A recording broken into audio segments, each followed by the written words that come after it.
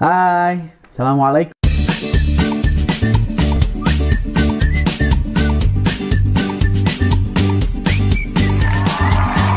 Hi.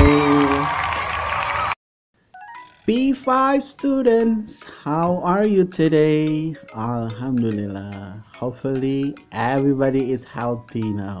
Well guys, this video is about skimming and scanning. What are skimming and scanning, Mr. Izu? Well, I'm going to explain this with a video. So check this video, guys. Scanning and skimming are techniques that we use for reading comprehension. But first, let's start with scanning. What is scanning? Scanning is a reading technique to be used when you want to find specific information quickly. Just like its name, scanning means we scan for the words, for the keywords. We scan because we have a question in mind. We do not have to read every word, but only the word that answer the questions.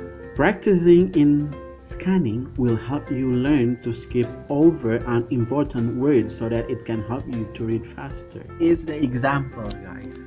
So we are going to practice how to scan an advertisement. This is the questions. How many different brands of pizza are found in that ad? Can you find them only in 5 seconds? The keywords here is pizza. So let's check. How many pizza can you find? Let's see. It's 1, 2, 3, 4, 5, and 6. So the answer is 6. Easy, isn't it? Let's try again. The next question. Which pizza has the lower price? The keyword here is lower price. Is the answer Totino's Pizza, and then the price is $1.29. That is even easier, right? Okay, now let's move on to our second practice, skimming. So what is skimming? Skimming is a reading technique meant to look for main or general ideas without going into detailed reading.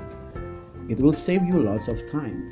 When we practice skimming, we have to pay attention with some of these points. Well, what you have to do is you have to read only the words that will help you get the sense of the text, and usually you can find it in the beginning of each paragraph, and also read the last paragraph. Let's practice. Let's try to find the main idea of the text only in a few seconds. Okay, are you ready? So this is the text. Please read the text carefully. You can pause the video if you want.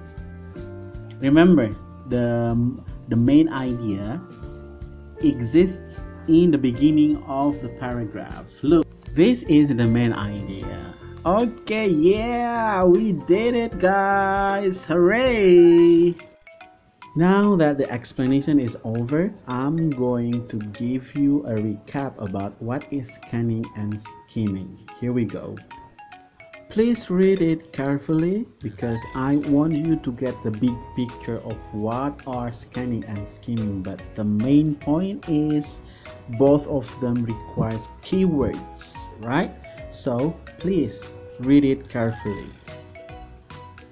Well, it's time for your assignment, everybody. What you have to do is you are going to make a poster about one of the chapters in the book, Exploring Our World. Please open page 53.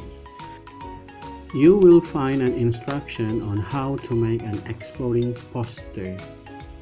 What you have to do, you have to choose one type of a place, for example, the desert or rainforest, and then look in books or on the internet and write notes about this type of place.